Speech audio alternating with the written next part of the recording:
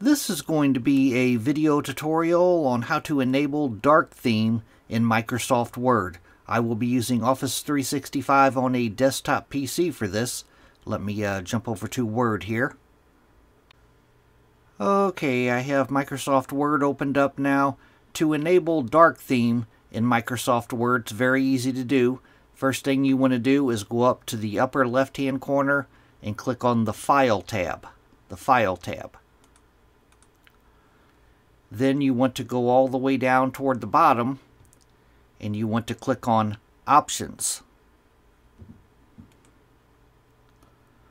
Now in the little dialog box that opens up here, you want to make sure you're on the General tab, and then you want to go down toward the bottom, and where it says Office Theme, you want to click the little drop down and you can switch it to either dark gray or black.